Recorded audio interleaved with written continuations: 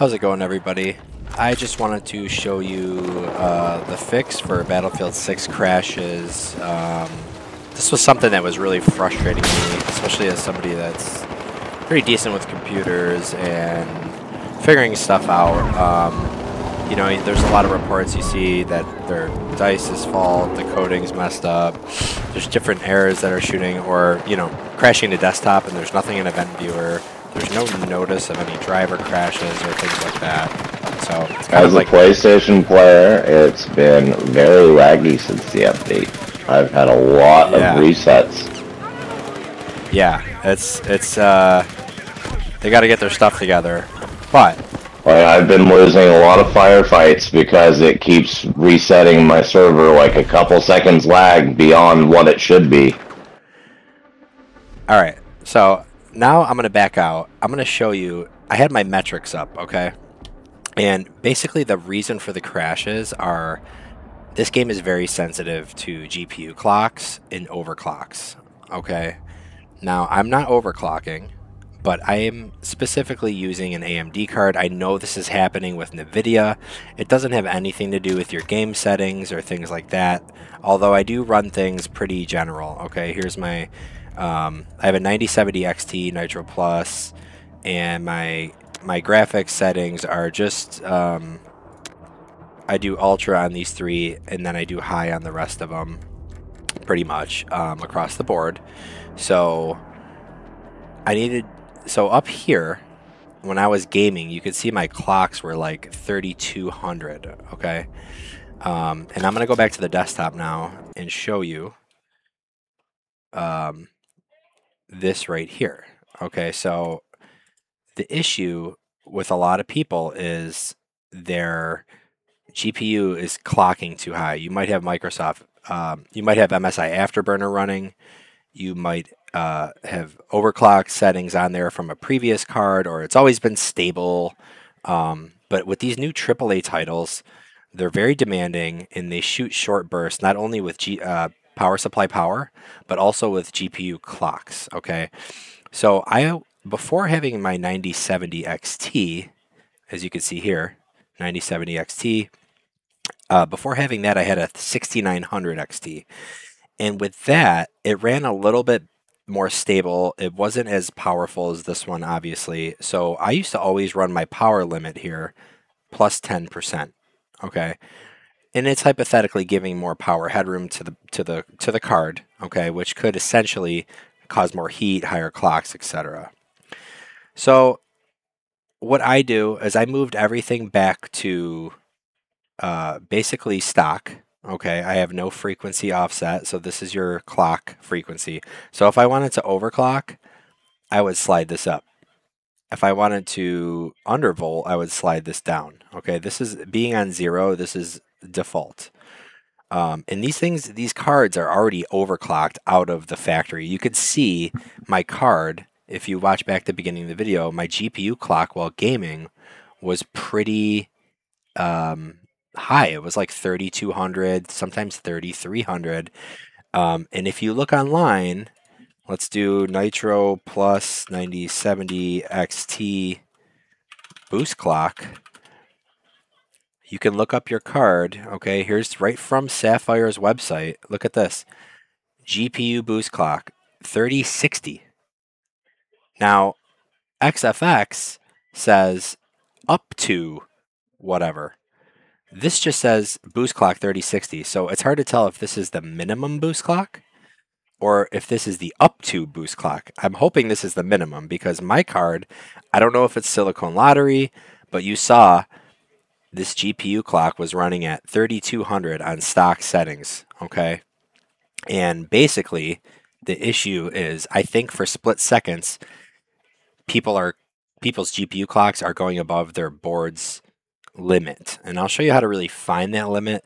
A good tool I like to use is Hardware Info 64, okay? And what you want to do is before you start gaming, load up the sensors only, and then minimize it. You can see it's running down here in the tray while I'm gaming.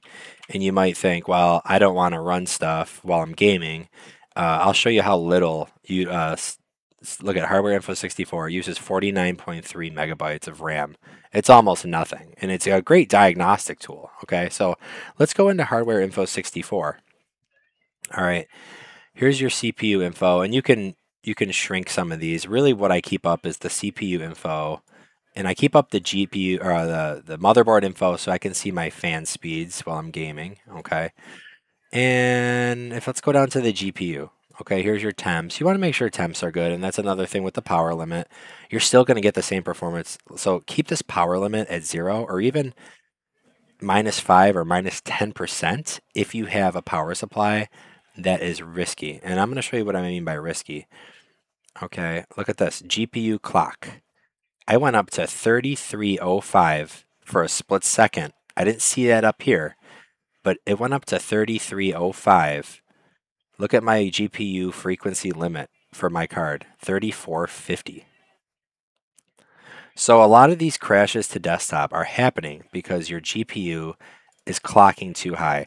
Now I'm keeping a close eye on this because when I started getting more crashes when I went from my 6900 XT to my 9070 XT, and I'm like, what the heck, man? So the other issue is look at this. Total board power limit 330 watts when I set this to 0. If I put this up to 10%, this will change next time you reload hardware info to 360 something watts.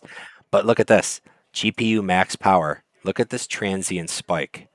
500 for a split second, 536.4 watts was pulled.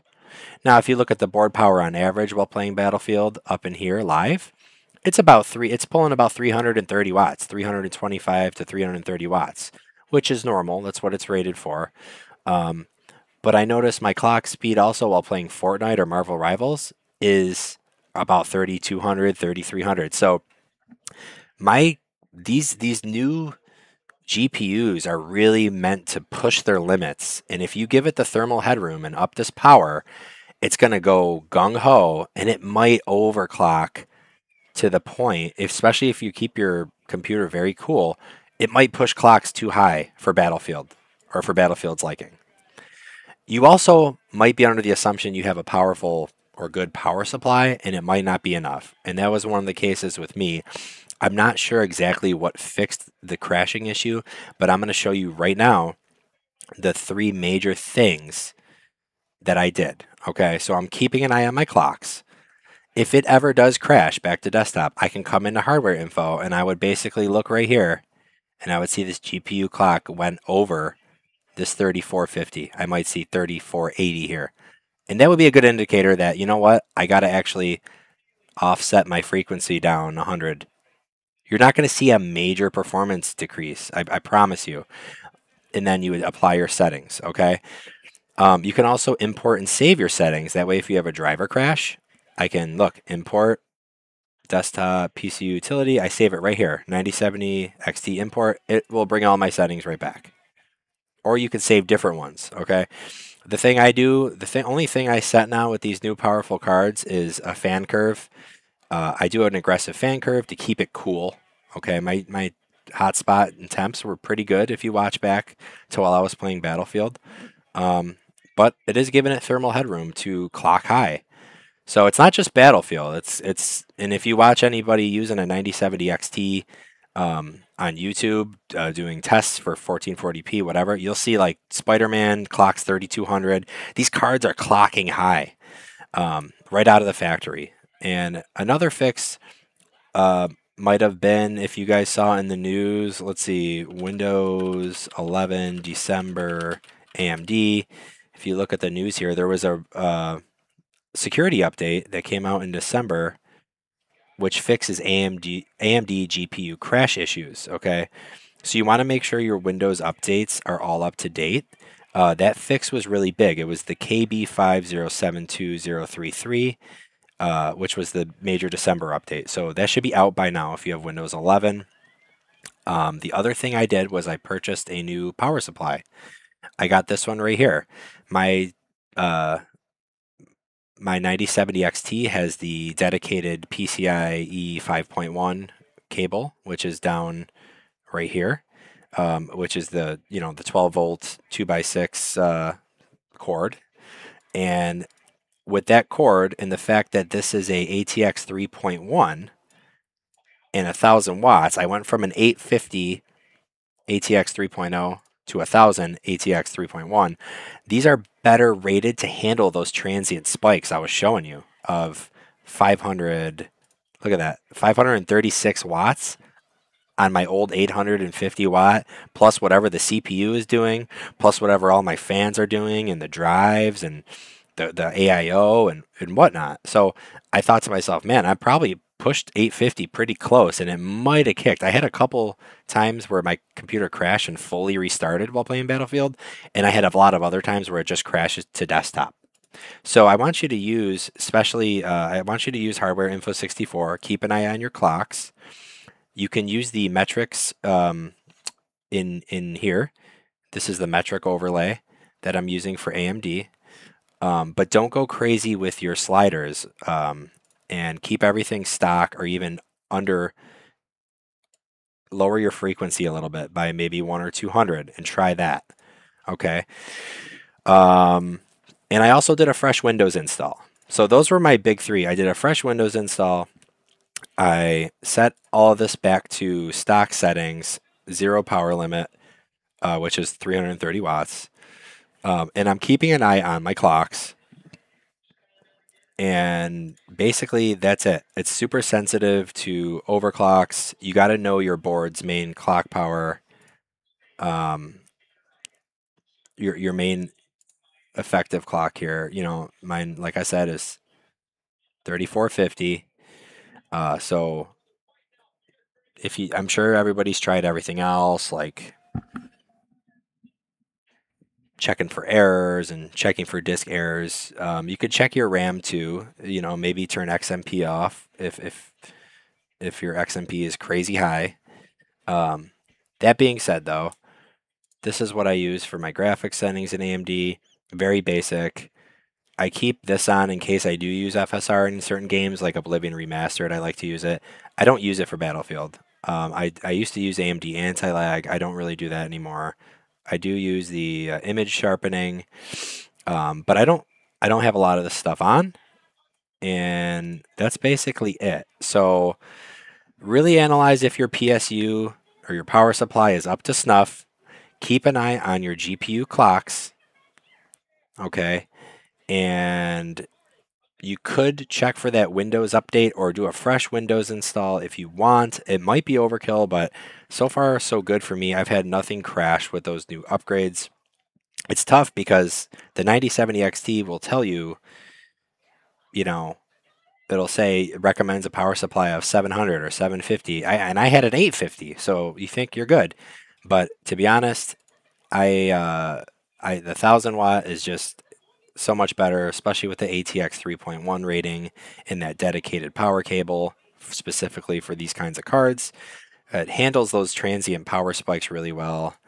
And yeah, Hardware Info 64 is just awesome because you can really kind of see what's going on, how your temps are, but and more importantly, the clocks. And so, yeah, I hope this helps you.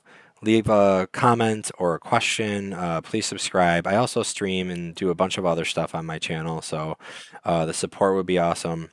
And I hope this really helped you out. For me, it was really frustrating because it's like I have a good rig. Like my computer is cool. Put a lot of money into it. Like what the hell is going on?